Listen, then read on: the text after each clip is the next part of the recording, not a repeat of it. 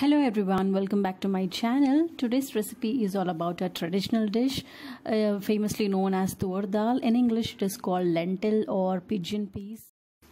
Yes, ingredients are 2 green chilies, 1 tablespoon of tamarind, 2 tomatoes, garlic pieces around 6 numbers, handful of coriander leaves, handful of curry leaves.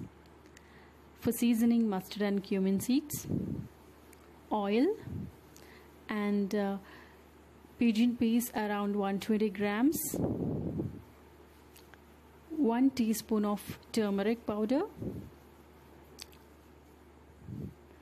1 tablespoon of chili powder, salt as per your taste, and water around 100 ml.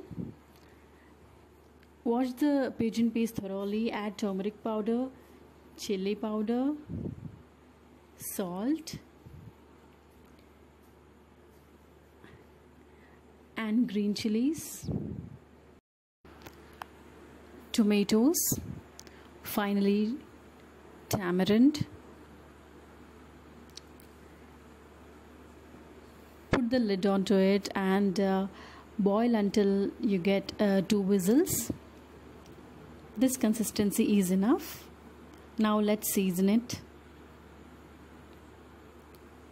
For seasoning, add little oil to another bowl. Add mustard and cumin seeds